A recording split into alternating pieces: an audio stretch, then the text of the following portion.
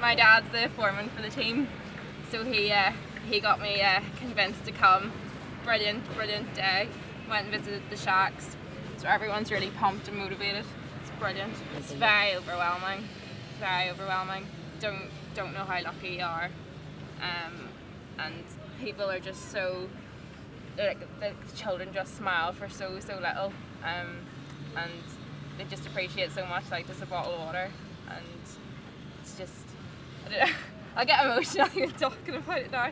It's just, no, it means so much to see everyone out here volunteering, and they're not getting paid, and we're all here for the same reason, to help the kids, and it's not necessarily for the parents in the house, it's for their future, it's for the children's children. And yeah, I just hope it makes a difference to a good few families this week.